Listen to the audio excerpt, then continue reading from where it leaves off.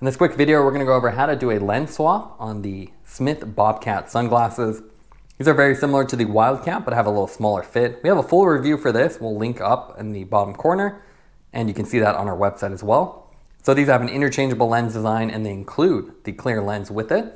So to swap the lens, you want to grab the frame and then pull away from the lens, and you can see it'll pull up.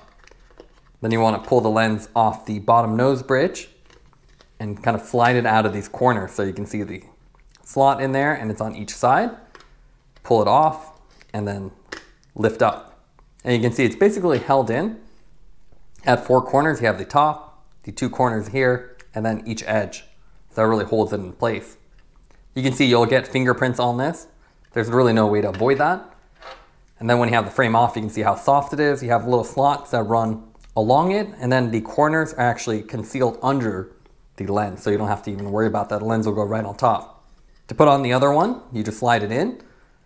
You want to get it on the nose bridge, flex it so that it'll go through the corners, and you have to just apply a little bit of pressure, pull up on the top, and you'll hear everything sort of click into place. And that's it, you're ready to ride.